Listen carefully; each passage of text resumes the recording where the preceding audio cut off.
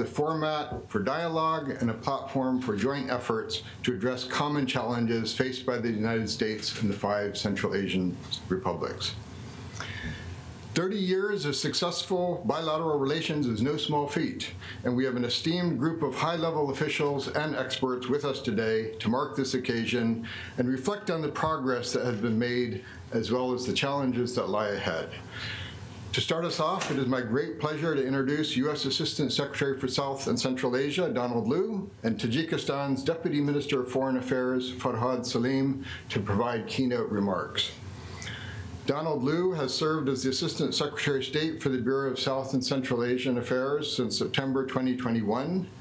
Prior to this assignment, he was U.S. Ambassador to the Kyrgyz Republic and the U.S. Ambassador to the Republic of Albania.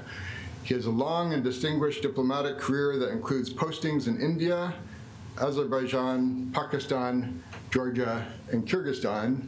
And I have the honor to have met Don on his very first posting to Peshawar in Pakistan back in the early 1990s. Where Andrew introduced me to my wife. Where I did introduce Don to his wife, for which I take great credit, yes. Farhad Salim was appointed Deputy Minister of Foreign Affairs of the Republic of Tajikistan by President Rahman in April 2021, after serving as Tajikistan's ambassador to the U.S. from 2014 to 2021, where we had the honor of hosting him at USIP as well. He also served as the head of the Europe and America Department of the Ministry of Foreign Affairs and head of Division of Regional Organizations in the International Organizations Department. After their keynote addresses, we will have a panel discussion moderated by Dr. Gavin Helf, USIP Central Asia Senior Expert. And so without further ado, I'd like to invite Assistant Secretary Lu up to the podium.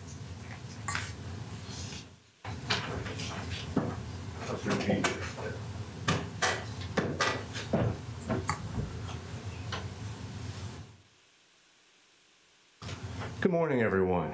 Morning. Deputy Minister Salim, Ambassador Hamralizada, Ambassador Hoagland, my old dear friend John-Mark Palmersheim, my even older friend Andrew Wilder, Mrs. Halimova, Mr. Mohammedzada, Dr. Helf, dear colleagues. So I brought in a painting today, and I see Dick Hoagland here in the audience. He will remember these days. I bought this painting on the streets of Dushanbe 20 years ago, and it has hung in my office for 20 years as a memory of the friendship between our two countries, and I'll explain why. On that trip to Dushanbe, it was my first trip to Tajikistan, my first trip to the region, in fact. I was accompanying my boss, Ambassador John Byerly, who was the acting Assistant Secretary for the region. And even though it was my first trip to Tajikistan, it was not Ambassador Byerly's first trip. He had traveled to Dushanbe when Tajikistan was still part of the Soviet Union. John is a fluent Russian speaker and had been at that time, during the Soviet times, an exhibit guide, a young person who had just graduated from university, spoke Russian, and traveled throughout the Soviet Union talking about American culture and society with regular people. And on one of his stops as an exhibit guide, he visited Dushanbe, and as a young man had the opportunity to talk to Tajik people and tell them a little about America. They had questions about American food, about American music, and American jeans. He was the first foreigner that many of his new Tajik friends had ever met, and he was an exotic American. When I visited Dushanbe 20 years ago, I also felt this tremendous sense of hospitality. I remember Tajikistan at that time was barely 10 years old. There were still bullet holes in the government buildings left from the Civil War. There were no fancy hotels or big shopping malls. People were so generous to us with their bread and their tea and their incredible plov. I have a very strong memory of having visited the Varzab River near Dushanbe and enjoying fresh grilled fish with newfound friends. It's a really magical experience for me and something that I will remember my whole life.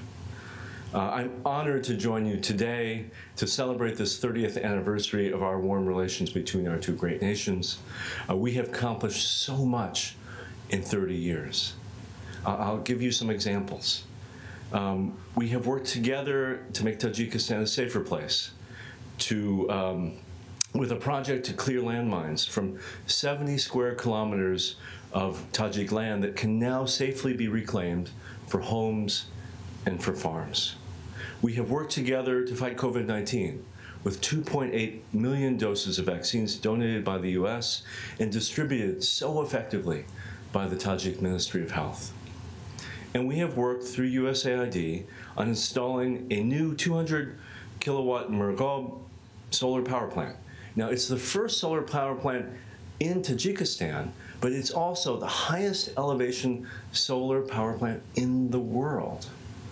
And finally, we have supported education programs together through our colleagues at USAID that have reached 90% of all of the schools across this beautiful country. We have had a tremendous first 30 years together. I am looking forward to returning to Dushanbe, hopefully this summer, with my colleague Brian Stimler, who's here in the audience with me, for our annual bilateral consultations. I'm looking forward to seeing all the changes that have happened over the past 20 years, and I'm looking forward to having some of the best plov and the freshest fish on the planet. Thank you all very much. Congratulations on 30 years.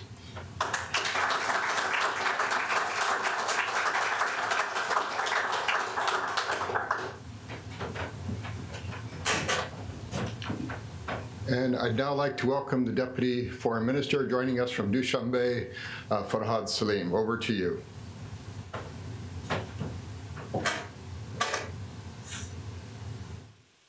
Very Donald Blue, distinguished colleagues. First of all, I would like to express my sincere gratitude to the U.S. Institute of Peace for organizing today's event, marking the 30th anniversary of the establishment of bilateral diplomatic relations between our countries. Last year, Tajikistan celebrated its 30th anniversary of state independence. And on this occasion, the President of the Republic of Tajikistan, His Excellency Emomali Rahmon, in his speech has mentioned, I quote, "I would like to emphasize that it was not an easy for the glorious Tajik people to achieve this happy day, the celebration of 30th anniversary of independence and freedom. And the greatest achievement of this period, peace and tranquility, political stability, and national unity. We all together have gone through threats, incredibly difficult trials, and the challenges over the past 30 years in order to achieve these happy, victorious moments," unquote.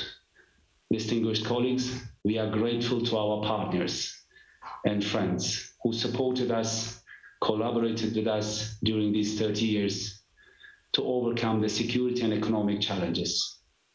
Still, much needs to be done. A lot of work is ahead of us, but we are confident with the dedicated people and reliable partners, we will have more prosperous future.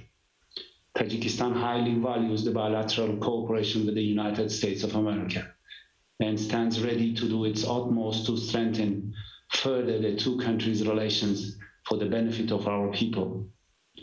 With regard to the importance of our bilateral relations with the United States of America, the President of Tajikistan, the leader of the nation, on his address to the Parliament has noted, quote, "Issues of strengthening and expanding multilateral cooperation with our development partners, such as the United States of America, remain as the priority of foreign policy of our country," unquote. The open doors foreign policy determined by our president will be indeed implemented by us, diplomats, in cooperation with our partners. Taking this opportunity, I would like to also thank the U.S. Agency for International Development for their implementation of the programs and projects in the areas of financial management, improving investment climate, improving cross-border trade and transit, democratic institutions, agriculture, education, and healthcare. Distinguished friends, when the new United States strategy for the Central Asia 2019-2025 was introduced, it was clear that our visions are similar on many important issues, such as to build a more stable and prosperous Central Asia that is free to pursue political, economic, and security interests with a variety of partners on our own terms and connected to the global markets and open to international investment. It is true that a stable and secure region of Central Asia contributes directly to your efforts to counter terrorism, support regional stability, promote energy security, and enhance economic prosperity in the region and beyond. Distinguished colleagues, 30 years of U.S. Tajikistan partnership. What is next now? When 9/11 happened, Tajikistan immediately expressed its support and provided its infrastructure to the international coalition and partners to fight against international terrorism. Now, 20 years later, we are still sharing the longest border with the challenges and threats of terrorism, drug trafficking, and organized crime. We highly appreciate the U.S. support provided to our law enforcement agencies over the years on strengthening our borders to prevent drug trafficking and terrorism. Moreover, we want to strengthen our economic ties, attract more investment, and increase our trade with the most advanced economy of the globe. And this goal can be achieved much easier and faster if our financial institutions could have access to the corresponding accounts in the U.S. financial institutions. This basic access could provide favorable environment for our businesses and supportive of our broader development goals. 3 decades of the partnership have been built on our shared goal of sovereign, independence, and prosperity. Over the coming years, let's continue our collaboration to reinforce border security and regional stability, combat the climate crisis, spur economic growth, education, increase the effectiveness of institutions, promote prosperity, and enhance our partnership. I thank each and every one of you. Thank you.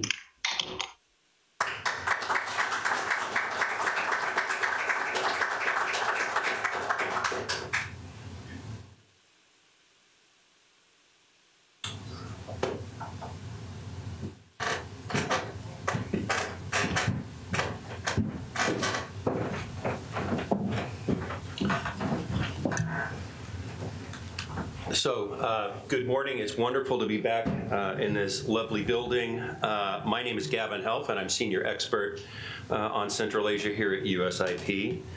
Welcome to the beginning of the new hybrid reality. We are testing out a panel that includes the best of what we've learned over the last 2 years about Zoom and virtual with a real panel in real time. Our virtual audience out there can take part in today's discussion by asking a question using the chat box function located just below the video player on the USIP event page. For those joining in person, please write your questions on index cards and my colleagues will collect them later in the discussion for me. We've got a great panel joining us today here and online from Dushanbe. I'll moderate by asking a series of questions to each of the panelists, and our panelists can feel free to respond to each other's answers. After a round of two of this, we'll turn to your questions.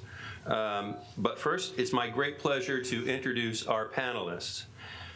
Ambassador John Pommershein was appointed as United States Ambassador to Tajikistan in January of 2019. He previously served as Deputy Chief of Mission at the U.S. Embassy in Astana, Kazakhstan. Prior to Kazakhstan, he served as Director of the Caucasus Affairs and Regional Conflicts at the State Department's Bureau of European and Eurasian Affairs. In his Foreign Service career, he has served in a wide variety of positions in Washington and worked in embassy political sections in Japan, China, Belarus, and Germany. He also served as the U.S. Consul General in Vladivostok, Russia. Prior to joining the Foreign Service, Ambassador Pommershein worked for CNN in Moscow. Ambassador Farukh Hamradezada has served as ambassador to the Republic of the Ambassador of the Republic of Tajikistan in the United States since December of 2020. He served in numerous leadership capacities throughout his career, including Chairman of the Tajikistan State Committee on Investments and State Property Management and Chairman of the Accounts Chamber. Ambassador Hamradezada was Minister of Economic Development and Trade from 2009 to 2012. Zura Harimova has over 20 years experience working on post-conflict transitions. From 1996 to 2016, she was executive director of the Open Society Institute Association Foundation in Tajikistan. Since then, she's worked as a consultant for the World Bank, the European Union, GIZ, Internews Network, and the Institute for Integrated Transitions. And finally, Parviz Muhammadzoda is Deputy Director of the Center for Strategic Research under the President of the Republic of Tajikistan. He has held numerous high-level positions with the Ministry of Foreign Affairs of Tajikistan, including as First Secretary of the Asian Division, First Secretary of the Secretariat, and First Secretary of the Asia-Pacific Division of the Asia-Africa Department. Prior to joining the Ministry of Foreign Affairs, Parviz was a faculty member at Tajik National University in numerous capacities, including as acting head of the Department of Diplomacy and Foreign Policy. All right, so I'm going to start this off with some questions that I'm going to ask John Pommersheim first to help us understand a little bit about the context. You know, the situation in Tajikistan when I first visited there after the collapse of the Soviet Union was one where they were just coming out of a civil war. The U.S. presence in Dushanbe was limited. I remember meeting ambassadors to Tajikistan who were resident in Almaty. And of course, after 9/11, the entire relationship shifted to address the issues around America's involvement in Afghanistan. So, Ambassador Pommersheim, how do you see the overall security and economic relationship with Tajikistan evolving in the future, given all the tectonic geopolitical shifts in the region that have occurred in your time as ambassador in the last year or so? Well, thank you very much, Gavin, and thank you to USIP and to the Embassy of Tajikistan. Ambassador Muhammadzoda, it's very good to see you on the screen. Ambassador Salim, nice to see you as well, even though you're just across town, also on the screen. So the technology does seem to be working, which is a good thing, and that's always a question, as was alluded to earlier. But I think in terms of context, you know, I think both you, Gavin, and Ambassador Liu pointed out the incredible progress that Tajikistan has made over the last 30 years in terms of its development, in terms of economic development, and in terms of its relations with the rest of the world. And as a matter of fact, you know, since, you know, the Civil War, Don mentioned the Civil War, it really hasn't been a full 30 years, right? I mean, if you look at sort of quality years that Tajikistan has had in order to accomplish its goals, it's not 30. It's, you know, it's closer to 20. Because of what Tajikistan had to deal with in the 1990s. And so really some of the progress is quite incredible. But Gavin, your question was more specifically related to security and economic partnerships. And I would say for the United States, the security aspect of U.S. Tajikistan relations has been at the forefront of what we've been doing with Tajikistan over the last 30 years or so. And Tajikistan faces a number of very serious security challenges. By tectonic shifts, I assume you are referring to events of last year and the U.S. withdrawal from Afghanistan. Ambassador Salim mentioned the 1,300 plus length, longest border with Afghanistan of any country in Central Asia. And so we have focused a lot of our efforts in trying to help Tajikistan ensure the security of its borders as a cornerstone of our cooperation. And obviously, at the heart of what we're doing and at the heart of our Central Asia strategy is to support Tajikistan's sovereignty, territorial integrity, and independence. And the ability to manage its own borders for a country is key to doing that. And our commitment in this area will continue. We've got an additional $60 million in security assistance budgeted for the next 2 years. We are undertaking a number of very significant projects right now along the Tajikistan-Afghanistan border.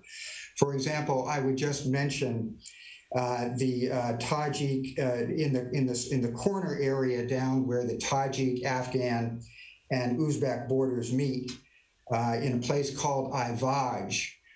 We are building a border guard detachment headquarters that will help Tajikistan patrol that area and beyond, that will house 900 officers and family members for the Tajikistan border guard. So that's in the context of our overall assistance, which of course extends much broader than just the security front. And the figure that we like to cite is in terms of what we've done over the years in terms of development, humanitarian, security assistance over these last 30 years, it's been about $1.8 billion, which is a very significant investment. And then very briefly, to the second part of your question on the economic front, one of the I think, big achievements the last 30 years was our work with the United States government's work with the government of Tajikistan to see Tajikistan accede to the WTO, the World Trade Organization. And that was a real milestone. And right now, of course, we are dealing with the situation in Ukraine. We know that Tajikistan has concerns about the potential impact of the sanctions. The sanctions were designed and intended to mitigate consequences on other countries, such as Tajikistan. But the reality is the Tajik and the Russian economies are very intertwined. So we have further work to do there and further consultation to do there to make sure that Tajikistan is not disadvantaged. But our overall effort on the economic front over the years has been to promote economic growth and regional connectivity. So that has been a big focus, including in the C5+1 mechanism. And also, we've also worked very closely with our Tajik partners on the foreign investment climate to try to engage with our partners to try to create, to help Tajikistan create the kind of climate that would attract more U.S. investment and investment from other parts of the globe to Tajikistan. And we can get into perhaps later further discussion of what those areas might be. But as one example, I would just note that there's been quite a bit of effort undertaken recently in Dushanbe on the tax code, and the World Bank has been very much involved in that reform process. And we're hopeful that those reforms will be successful, because that's one of the areas that U.S. business, when they talk to us, that they cite as one area which would be very helpful to them in terms of reforms, in terms of the ability to have additional investment and additional economic activity occurring between the United States and the Republic of Tajikistan. Thanks, John. Now, I want to turn to Ambassador Hamarlizoda. Some around town, and I have certainly heard it in the last 7 or 8 months, a concern that the United States is leaving Central Asia or has forgotten about Central Asia in the post-Afghanistan era. And it's shifting its priorities to other places. So I want to ask you, Ambassador, why is continued United States engagement in the Central Asia region and with Tajikistan so important?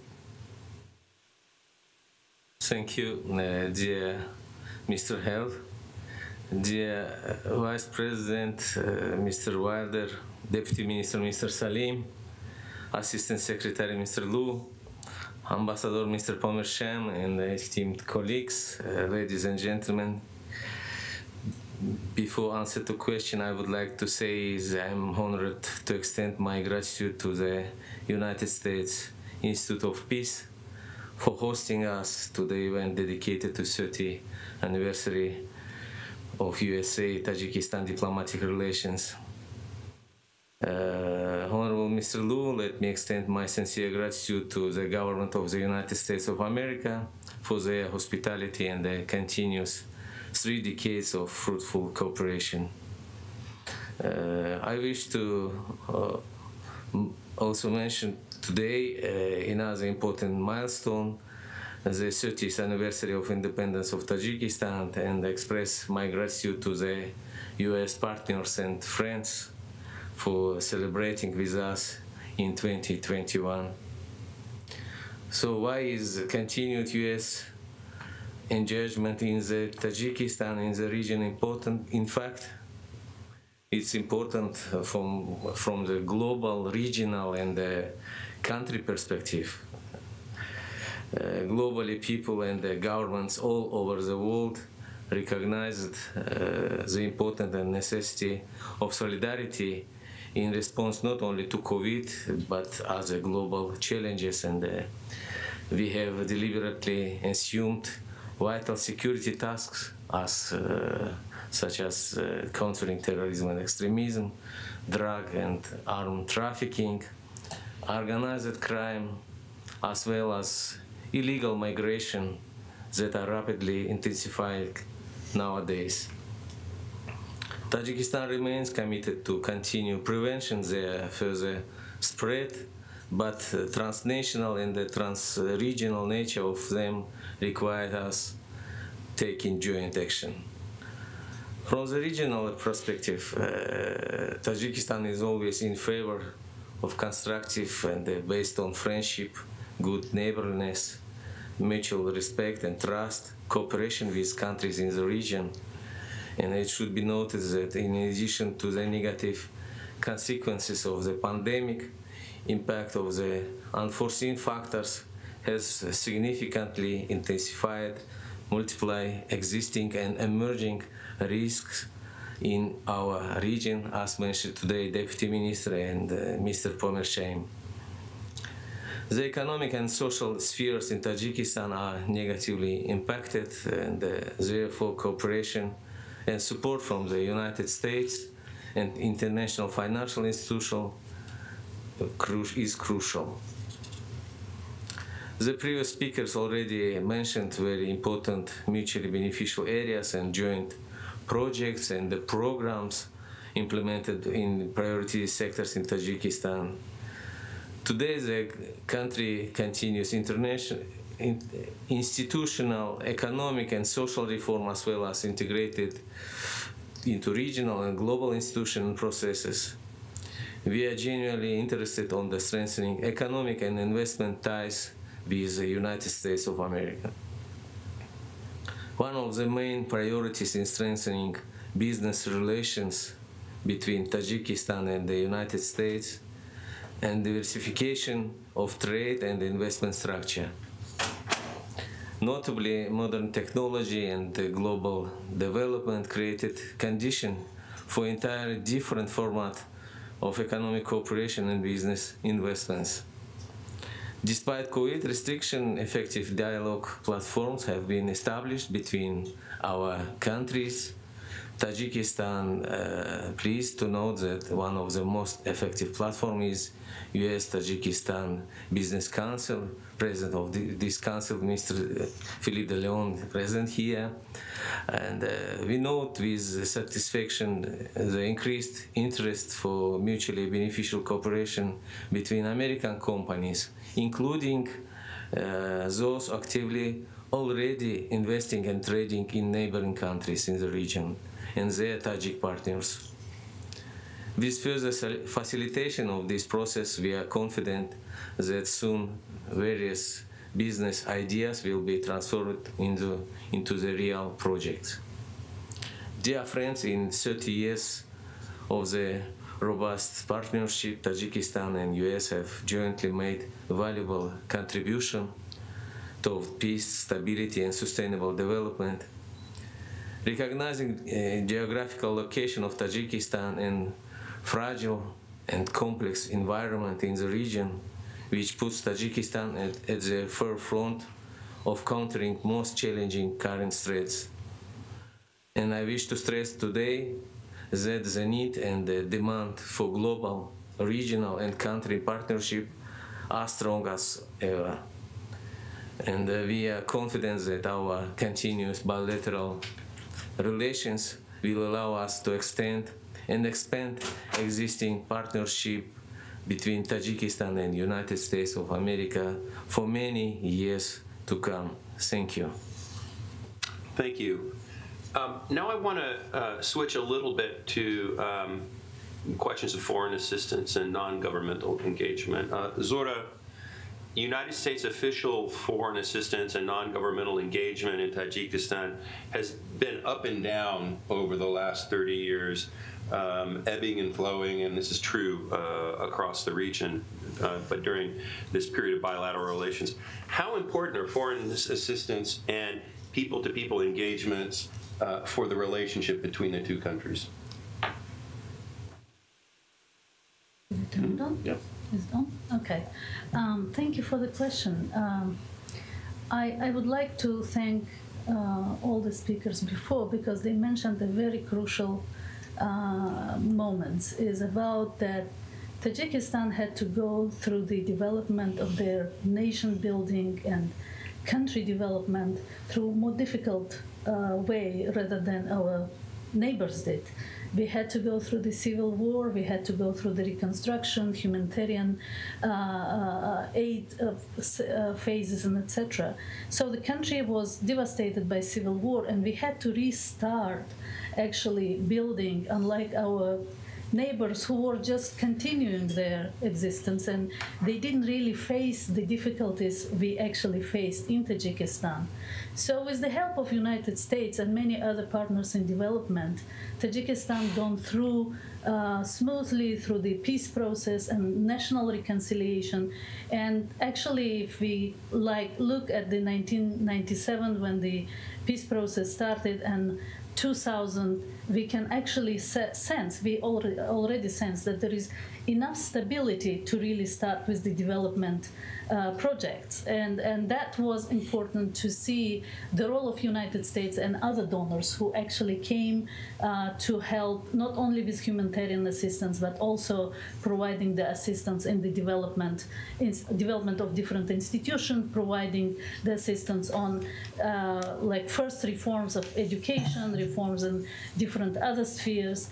But also I have to mention is, of course, support for development of vibrant civil society, which was very important that time because we were post-conflict coming together, thinking what it is to be done for the country who is in post-conflict situation and post-Soviet as well. They had to really think about what it is what is vibrant civil society is.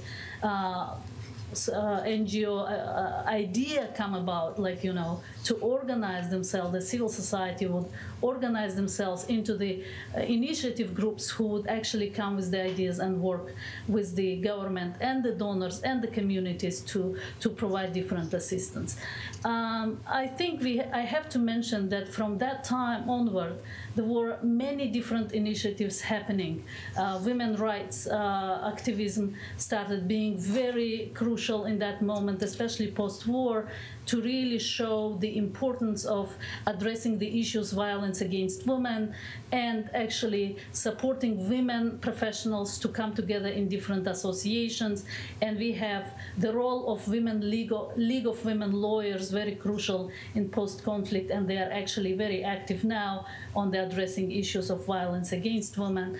We also have human rights NGOs who actually started producing a lot of active work on different levels in the inside country, but also on the international level to address issue of the issues related to human rights and supporting government, especially to participate in the process of universal periodic review and supporting them on working out the recommendations and etc. So we have been going through different phases of development and we were collaborating all together. Of course, we are not saying that everything was going smooth, but there was collaboration. There was true belief that there is a collaboration which will actually help to move forward. And it did. So we have lots of different organizations country gone through the post-Soviet, post-conflict, moving toward market economy, and right now we are in the age of actually digital transformation and building digital economy, and U.S. assistance is now quite extended into the supporting startups. You know, we have new generation of activists who are coming down and actually coming with their vocal voice, what it is to be done, and they want to be really participant on the development of their country, and not country only, but also region. So there is value added of U.S. Government support for the civil society in Tajikistan, but it's also about other donors who are also supporting civil society, and it would be very good not only support digital transformation, but also keep the eye on supporting classic issues like human rights, women's rights, children's rights, and freedom of expression. Thank you. Thank you. Now I want to turn to Parviz Muhammadzoda back in Dushanbe.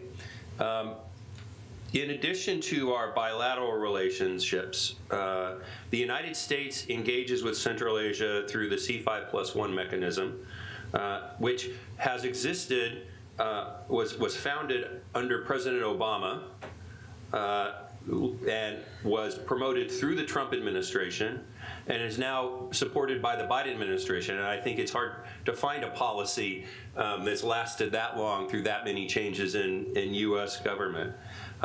So I want to ask Parviz, how do C5+1 engagements help Central Asian states come together as a region? Why doesn't Central Asia have a regional organization like many others, like the European Union or ASEAN or the Organization of American States or the African Union? How does C5+1 relationships help move the region forward? You're muted, Parviz. Thank you very much, Mr. Moderator. Dear Mr. Farouk Saleh, Donald Lu, Mr. Pamashen, and also here we have the Mr. Hamralizoda Farouk Mahmoud as the Ambassador of Tajikistan to the United States, dear colleagues and distinguished participants. Before answering your question, really we prepared here and special report for today's occasion for our participants who are taking part here. That's why at the outset, I would like to thank the organizers for initiating today's timely meeting on the occasion of the 30th anniversary of establishment of diplomatic relations and between Tajikistan and the United States, and cordially congratulate all of us on the occasion of this historical event. On the occasion of this historical event, the founder of Peace and National Unity, leader of nation, President of Republic of Tajikistan, His Excellency Mr. Emmanuel Rahman, and President of the United States of America, Joseph Biden, exchanged congratulatory telegrams on the occasion of 30 years anniversary of establishment of diplomatic relations between two countries. Over the past 30 years, a lot of practical experience and significant achievements have been accumulated in framework of bilateral and multilateral cooperation between our countries. During this time, Tajik-American relations have passed an extraordinary path and reached a high level of cooperation. And today, dynamically developing multi-faced interaction allows us to successfully implement the agreements reached between our countries in various fields. Over the 30 years of establishing diplomatic relations between our states, close cooperation has been established in the field of non-proliferation, the fight against terrorism, security and military technical cooperation, trade and investment, on issues of democracy and human rights, health and education, energy and people-to-people cooperation. We should also note the similarity of the position of two countries in solving urgent problems and threats, including Afghanistan problem, and COVID-19, economic recovery, climate change, and many other questions. Analyzing the 30 years development of cooperation, it should be noted that the main trend, namely the rigorous development of bilateral and multilateral relations between Tajikistan and the United States. Our countries during this historical period have demonstrated to the entire world community a new approach to solving complex regional problems and issues of bilateral relations. It's expressed with, first of all in active discussion as well as in wide exchange of views of the parties, the development of common approach, the formation of common agenda for cooperation for the foreseeable future. We note with particular satisfaction that the substantive dialogue at the highest and high levels that is expanding from year to year based on mutual trust, mutual respect, and mutual support, which make it possible to achieve significant results in strengthening bilateral cooperation, to coordinate effort within the UN, C5+1, and other international organizations and diplomatic formats in solving the most pressing problems of the regional and global agenda. The relationship between Tajikistan and the United States within the UN in traditional built on the principles of mutual trust, friendship, and mutual respect. Our cooperation mainly covered the support of each other candidacy for various UN electoral bodies and resolutions put forward by both delegations. The government of the Republic of Tajikistan highly values the bilateral cooperation with the United States and stands ready to do its utmost to deepen the two countries' relations for our common interests. The Republic of Tajikistan strives to develop sustainable and long-term cooperation with the USAID. We regard USAID as a reliable and constructive long-term partner. Today we have an experience of mutual beneficial cooperation with USAID. Annual bilateral consultation between the two countries serve as a good platform to exchange views on international, regional, and bilateral matters of mutual interest. Regular ABC give us the opportunity to plan the development of our relations. Here we mentioned that already between our countries was signed 34 bilateral documents in spheres of military, technical cooperation in fight against terrorism, drug trafficking, and economy and trade. Tajikistan is open for further strengthening the legal framework, which will open new opportunities for the expansion of the cooperation between our countries. It must be stated that Tajik-American relations are at a new historical point. We are confident that our countries will continue close contacts, jointly implement the agreements reached, and in the future, with the framework of Tajik-American cooperation in various areas, it will be dynamically developed and be filled with new rich content, including the implementation of joint infrastructure projects that are of strategic importance for Tajikistan. Despite the close and friendly relations between our countries, the trade between Tajikistan and U.S. is relatively low. The volume of our bilateral trade in 2020 was $38.1 million. In 21, it was $44.9 million. And in January till March 2022, reached till 26.6 million respectively. We had mostly import from the U.S. to Tajikistan within the bilateral trade during this period. In this regard, it's necessary to take joint measures to increase foreign trade and in a balanced and mutual beneficial way. To further enhance trade relations, it's necessary to create new and up-to-date tools for developing economic, trade, and investment cooperation, such as investment for large joint economic and trade shows. The U.S. is the Tajikistan trade partner, and we are seeking greater trade engagements with U.S. Tajikistan is interested in further implementation of training and scholarship programs in the field of international relations, strategic research, management, engineering, information technology, innovation, economy, investment, industry, energy, healthcare, tourism, etc.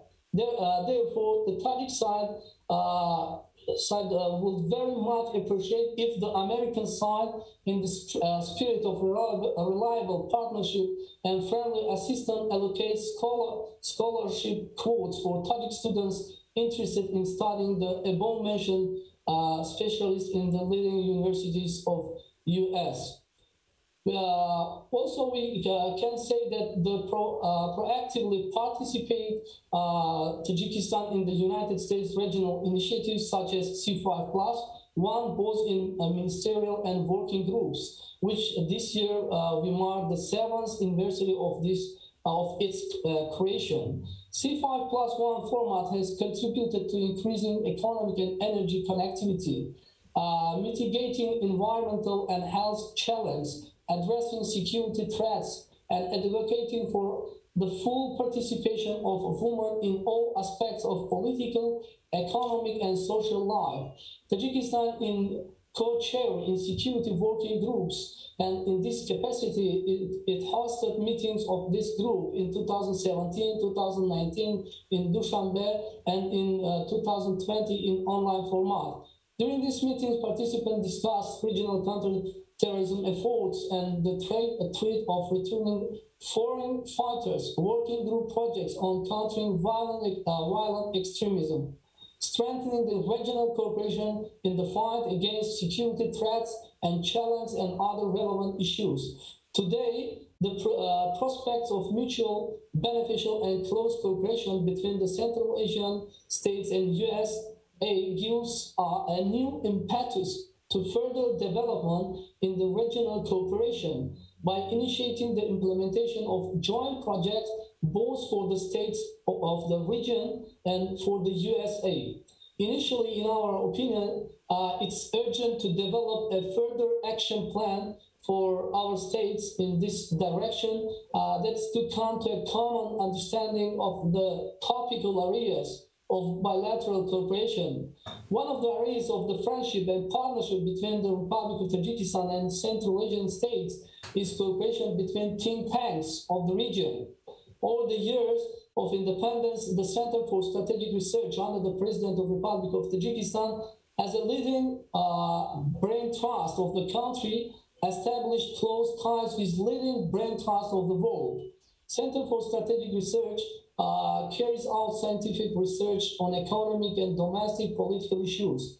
Our center is one of the responsible state bodies of the Republic of Tajikistan for implementation of strategy for countering extremism and terrorism for 2021 and 25.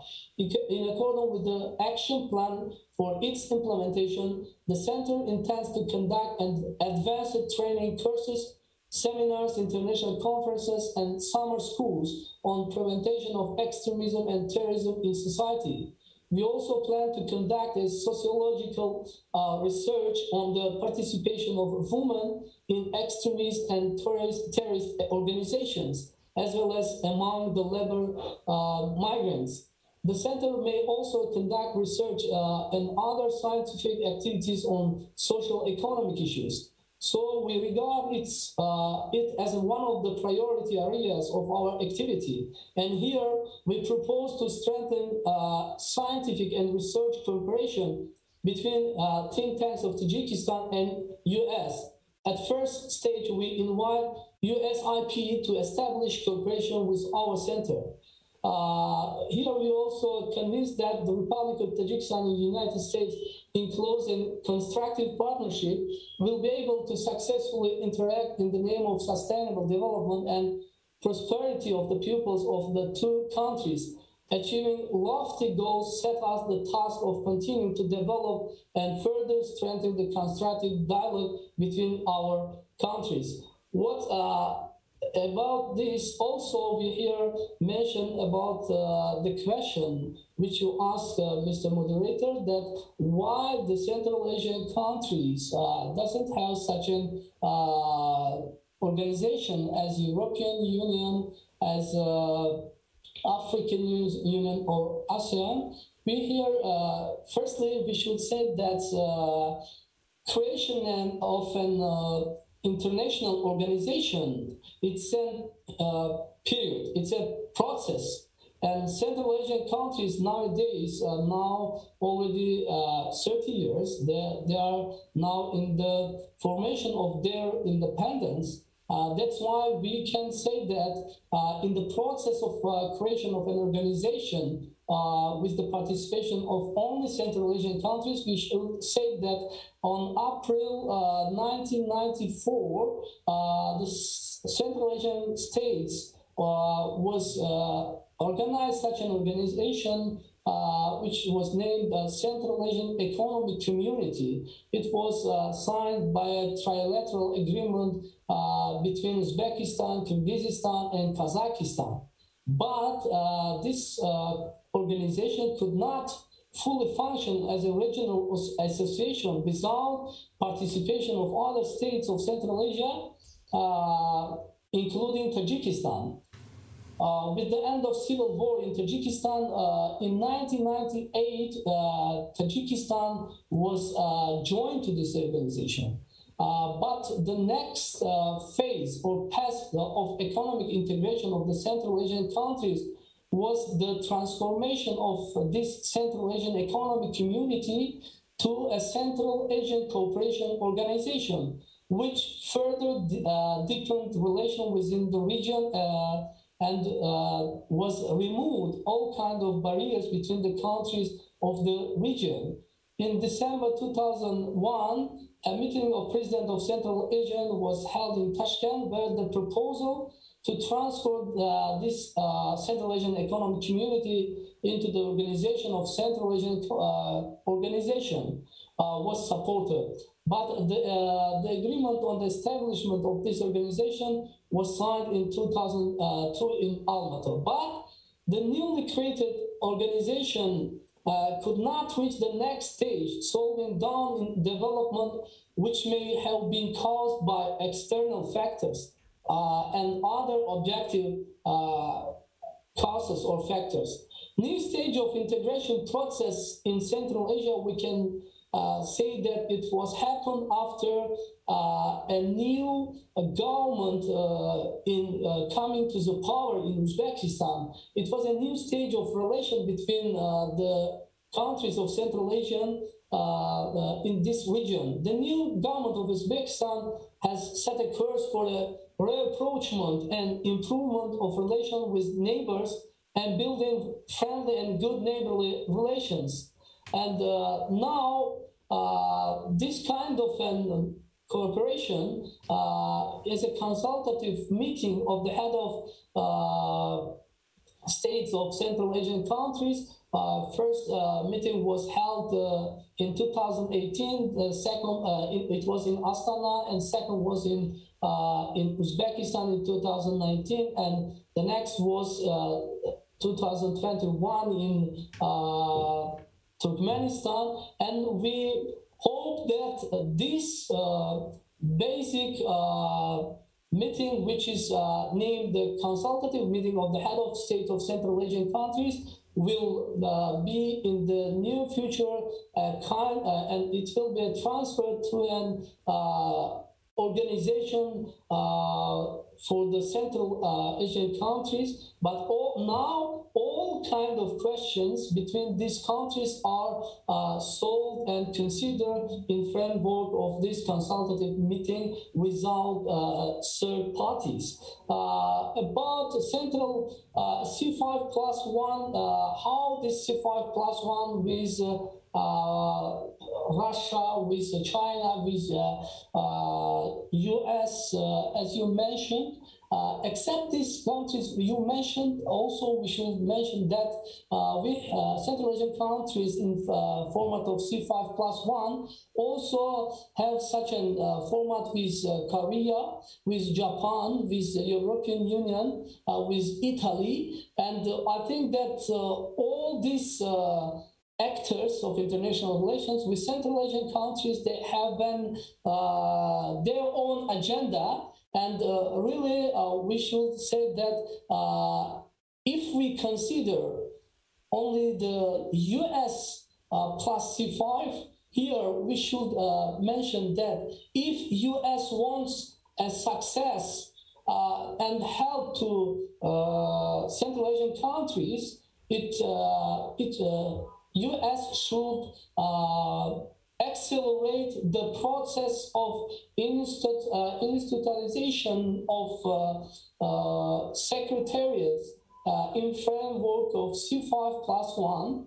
And also, I can say that U.S. can succeed only with financing in infrastructure and economic projects if financed. Otherwise, other countries, I can give an example that China only with this One Belt and One Road now has already succeeded. That's why we are proposing that for succeeding U.S. in Central Asian countries and to help Central Asian countries to get together as a region, only the way is to participate in this framework and to realize economic infrastructure and other projects in this region. All right, thank you, Parviz. Thank you, Parviz. I want to save some time for, we're starting to get some questions from the audience, online and in person. I want to remind everyone here in the room that you can ask a question by writing on a 3x5 card. Matt, where are we? And online, you can ask a question using the chat box function located below the video player. And our first question from the audience is for Ambassador Palmershine. And the question is, the global COVID-19 pandemic has had an undeniable effect on diplomatic relations. What has been revealed about the resilience of or hindrance to U.S. Tajik bilateral relations with regards to health and environment issues? John. Well, thank you very much. I would say certainly the pandemic continues to affect us all in many ways. But in terms of our diplomacy, I would say that the Biden administration moved very quickly. We were just talking about the C5+1. Secretary Blinken, his first engagement with the C5+1 was actually a virtual event due to the pandemic several months after becoming Secretary of State. So it really is hard to imagine that these meetings with very senior level meetings can occur now because of technology and having to deal with the pandemic. Hopefully that will also help us in the future in terms of our fluency with the technology and our ability to, as Parviz was just suggesting, pick up the pace a bit in certain areas. But I would say that in terms of U.S. Tajikistan cooperation on combating COVID-19, I would say that has been a real story of resilience and success. Ambassador Liu mentioned the 2.8 million doses that the United States has supplied of vaccine to the people of Tajikistan. I would make a couple points there. One, that's close to 20% of the eligible population, those eligible for vaccines in Tajikistan. So it is really a significant effort. And then I think one of the other speakers alluded to the fact that the government of Tajikistan has moved very effectively in terms of its rollout of the vaccine. And we have a very close partnership there, and a number of international organizations, including UNICEF and others, have worked very, very hard to accomplish that. And so I think that's really a global achievement. It's an achievement of the Tajik government we were, for example, during our first once we delivered our first tranche of vaccines, we were getting reports within a couple days that there were mobile vans driving around in Pamirs, in villages, and vaccinating people. And, those of you, for my American colleagues, those of you that have been to Tajikistan, perhaps know that that is quite a logistical feat. To be so quickly out in villages and small cities around the country in very mountainous and difficult areas. So I think that cooperation has really saved lives and is a credit to my colleagues who work in CDC and USAID and other places as well, because a lot of effort went into that. It's not just vaccines, it's laboratory equipment, it's oxygen concentrators, which are being delivered right now to ensure that not just for COVID, but for future needs, that this critical equipment will be in hospitals all around Tajikistan. And I think I would characterize our cooperation there as absolutely excellent. I just wanted to pick up on a point that Zuhra mentioned on the people-to-people ties, because that is just an incredibly important component of this relationship. And we would be nowhere without NGOs and our civil societies, our brain trusts, as Parviz said, working together. And I just wanted to mention in terms of COVID, the medical community in the United States also really stepped up to help Tajikistan. I remember, I'll just tell a quick story here. At the very beginning of the pandemic, I turned on the television and as we were all trying to figure out, what is this COVID-19? What is this going to mean for us? And there was a gentleman standing on the street in New York being interviewed by Tajik State TV, and he was a doctor, and he was speaking fluent Persian. My Tajiki, I'm working on it. It's not where I would like it to be, but I could understand enough and he spoke for about a half an hour to 40 minutes on the pandemic and on what measures people should be taking and what people can do in their families to prevent from being infected. And I have to say, it was one of the best explanations that I had heard, in all media on where we were at that point in the pandemic. And this gentleman, his name is Arash Alai. He is an Iranian-American doctor who's currently working in Southern California.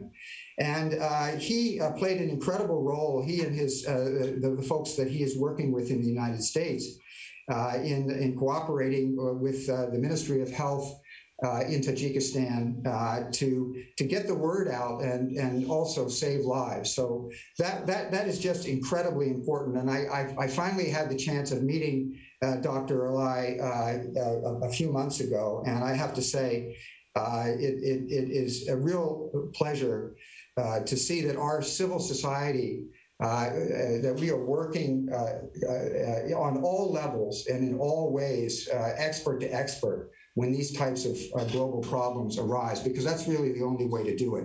But I did want to give that particular example of that type of cooperation.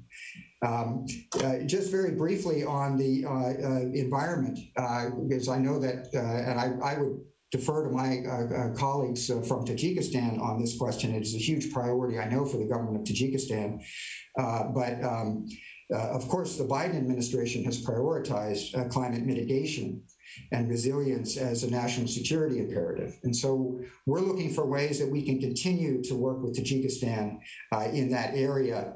Assistant Secretary Liu mentioned the highest solar plant in the world, the 200 kilowatt Morgov plant. But we're also working in a number of other areas as well to, whether it's hydropower or whether it's also working with farmers on crops that are climate smart agriculture, crops that can preserve resources and improve yields and contribute to economic growth. If we had more time, I'd tell another story about agriculture, because it really is one area where over the last decades, the U.S. and Tajikistan have really cooperated closely, particularly in the hot loan area down in the south of the country, but all through the country in terms of our farmers and agricultural experts that have been able to work closely together on also introducing new crops into Tajikistan as well that have been quite successful, such as cauliflower and strawberries, strawberry variants from California that have done quite well here. But I won't tell the long story because I know that we're pushed on time. So I'll stop there. Thank you, Gavin. Thanks, John. Just one minute. Yes, if you allow, thank you very much. Thank you, Mr. Pomersheim, and I would like to express Tajikistan appreciation to government of the United States of America for the on-time support and providing to Tajikistan vaccines and the necessary equipment, and it's very important. And I would like to say is now situation with coronavirus in Tajikistan more or less manageable, and more than 90% of population already vaccinated. And thanks to government and the United States of America, and including through CDC and the USAID, you provide on time assistance. Thank you. Okay, now we have I'm going to combine two questions from Ambassador Richard Hoagland. How will Russia's invasion of Ukraine change Tajikistan's multi-vector foreign policy that has tried to balance Russia, China, EU, and the United States? Will Dushanbe seek closer relations with Beijing, Brussels, Washington? And then from Janice Helwig of U.S. Helsinki Commission, how are the sanctions against Russia that have come from the invasion of Ukraine impacting Tajikistan? Ambassador, would you like to address those? I will try, but thank you very much, Mr. Hoagland. You know situation in the region, in Tajikistan, and of course take into account our geographical location, and now situation is complex, fragile, and we would like to say what is now ongoing in Ukraine is serious concern and sincere empathy, and we are convinced that sustainable peace can be achieved only through the use of political and diplomatic means, and Tajikistan welcomes direct negotiation between Russia and the Ukrainian sides, and we hope this negotiation in the shortest possible time will bring as a result mutually acceptable to parties and put to end to hostilities. Very difficult situation, and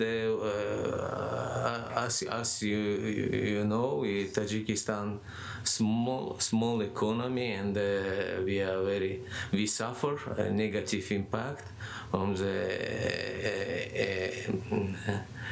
economic suffer impact of pandemic, and also situation what happened now in the region, and so we are as I say hope this direct negotiation will bring result mutual acceptable parties, and so what I can say is high-level delegation from Tajikistan will arrive on Monday to Washington, and they have planned to make negotiation with President of World Bank, IMF, and in Treasury Department, in Fed Reserve. So our party very closely work on with American side. What is important is Mr. Hoagland is what we started before for strengthening our independence and our border, and development and implementing reform in education and health. We not should stop this. We should continue this, and even on that time, it's need more stronger steps by U.S. government in the Tajikistan in the region. Thank you. Thank you. I want to ask a slightly different question that I think everyone in our panel can respond to, but I'll start with you, Zura. What do ordinary people in Tajikistan and the United States actually know about each other? And what can be done to improve those stereotypes to make them more realistic? Do you have any thoughts on that? Well, I think, is it on, right? Yeah. I think we have to mention that there is a saying in Tajikistan that the mountains do not reach each other, but people do. So it's all about communicating closer, to have shared interests, to really create mutual understanding. When it comes to, we mentioned about pandemic, that now the technology allows to use that to really continue conversations and dialogues and deliberations about the issues of mutual interest. That should be applied, because during 30 years we learned from each other, from the position of post-Soviet or Soviet vision on what America is, and we developed our own vision what America is. And it's not really the same. The population has their own take on what the United States represent. Either it's West, or it's good, or it's evil, or it's it's a spectrum of the things. But because there was less communication between people, and there was less program on public diplomacy, or actually people-to-people diplomacy, and with the pandemic, with all respect to digital transformation, and I'm working on it, I still think that human-to-human communication brings that feeling of trust, that people can create the trust among each other. Shall we have more programs which would be mutually beneficial, that United States citizens would know more about Tajikistan? And of course, everyone thinks about going to mountains, it's tourism development, cultural programs, and etc. And this is very good to have cultural programs and tourism development, but it's also very important, and I actually agree with my colleague here, to create the think tanks, the mutual collaboration between think tanks, to create mutual, some sort of brain sharing, brainstorming about the issues which are very important. Things are changed, not only after Ukrainian war in Ukraine, but things changed a little bit even before, after ISIS, development, and etc. And so these conversations, deliberations, would be very important. With the Ukrainian impact it's actually very dramatic in post-Soviet countries, as you may think. The division of socium, the population, about pro and con of this, is it true? There are many people who support, many people who don't support. And they have their own, vision of what it is, what they think. But also we have labor migrants in Russia. And we have been hearing from Asian Development Bank about the remittances fallout because economy of Russia is not doing well. And people are also confused in the same time. What it is the truth coming on social media, how they have to distinguish the correct news and fake news, what it is they should know, how they should behave. Very complex situation. It's not only in Tajikistan, but I've been talking with my colleagues in Central Asian Caucasus. They have the same dilemmas and the same challenges. So it means that what is next in the next 30 years, starting with this particular dilemma and chaos in our thinking and our vision, what is future like is going to be next 10 years. So I think it's a time of good brainstorming on different levels among the governments among civil society and the governments, among businesses, and among the citizens of different countries, Tajikistan and the United States inclusive. Yeah, thank you. I have been particularly worried about social media in the context of Central Asia over the last few years, given how easy it is to spread disinformation and how poorly controlled and managed social media is. Social media is a very unique, dimension in our lives. First, it's very elite because of the access to internet, not really spread throughout of the population in this country. Also, the content is very limited in the local languages. It's mainly in Russian, which is accessible for our people. And it's because of that situation, we cannot really make a judgment on who are they representing the whole public opinion, the entire public opinion? Is it the reflection of the entire population's opinion in it? So this social media, from one hand, you may find a very good resources of information which will help for you to make a judgment. But from the other hand, it also fuels some sort of different ideas which makes people to be very much confused. And it's not only in our part of the world, it's inclusive of United States. I've been reading some of the stuff here.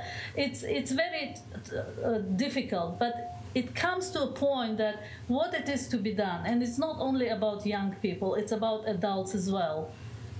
Critical thinking, very strong critical thinking skills, which will help you to define what it is good and what it is not very good, and how you behave in that regard, and how you have your own citizens' position.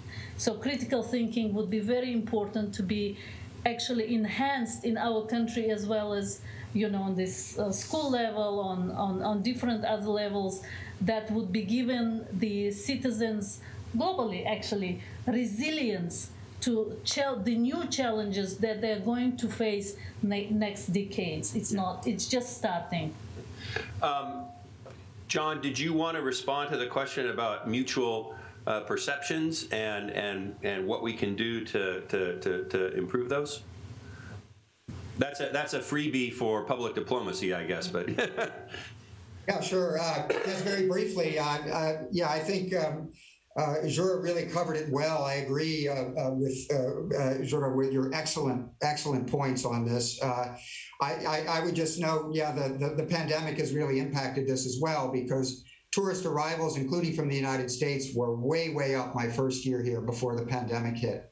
And I think what tourism does, in addition to just letting people see the beauty of the country, or a country like Tajikistan, right, with the mountains and everything, is that leads to connections that start over time, and you get interested in the economy and the way people are living, and how things could happen. And then on the educational front, of course, our programs were massively impacted in terms of the ability to send Tajiks to the U.S., in terms of our ability to bring Fulbrighters and others into Tajikistan. But I think we need to we're working very hard now, and that traffic is moving back rapidly to a decent pace, and I'm extremely happy about that, as are many of my colleagues here at Embassy Dushanbe, and we're looking to even ramp up and see where we can improve there. And certainly as we come out of the pandemic, seeing more Americans over here as well. I think we look forward to that as well, on whether it's in terms of educational programs, or in terms of I was mentioning the agriculture. We have a number of experts coming in there. We have now restored concerts. We have a U.S. band coming in. It's going to be touring the country. So these are the types of things that sort of in normal times you can sometimes just assume this will all continue. But as we now know, when we lose these opportunities, we lose an incredible amount. And so I think that's something that we're going to be working on here in Dushanbe in the months ahead. Thanks. And as a final question, I'm going to combine two, one from Sebastian Peyrose from the Central Asia program at George Washington University, and from Brianna Todd of the Department of Defense, which are very similar. If you could ask one thing of the U.S., what would it be? Or are there any sectors for cooperation in which Tajikistan would like the United States to be more involved? Yeah, thank you. One sector is very important because, of course, I should mention about our excellent experience and cooperation with United States of America on the fighting terrorism, extremism, drug and arms trafficking, and crime, and as well as illegal migration. It's very important to continue. Even we should consider, if we can consider about implementing a broader program. In the same time, I should mention is very important on this stage when some people, of course, pessimistic, and of course it's unpredictable situation or very quick changing situation in the world, in the region. So it's very difficult to make some decision and take into account. Taking my experience in the past, I remember a crisis 2008, 2009, if you remember. It was most a finance economic crisis, but now we also in the crisis now. It's everywhere, at least in our region. We suffer negative impact, pandemic, unpredictable situation. In such a situation, it's in our understanding that we now very closely collaborate in the United States of America to find opportunity to make better investment climate and attract investors from United States, European Union to region, to Tajikistan.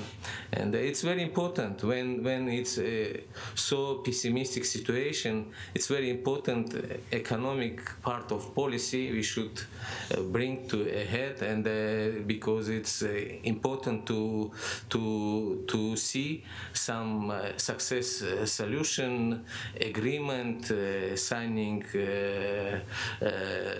trade, and it's very important on this stage. And we hope, as I said before, in Tajikistan we can consider together with United States of America to diversifying our portfolio, economic portfolio, trade portfolio with separate countries, and the portfolio on the investment, also diversifying this structure of investment. It's very important. And in this stage, very important, of course, different approach on different countries, on investment, on trades. Some countries put some conditions. Some countries, without any conditions, just would like to enter and to cover all market. So different approach, but take into account your experience and your possibility, and it's important to consider. Of course, Tajikistan, maybe sometimes we can see far from the United States, but consider how we can strengthen collaboration in one sector, in economic, trade, and investment. Thank you. We are out of time. I want to thank our panel for participating, and Ambassador Parmesan for staying up late to be here today, and for you for attending in person.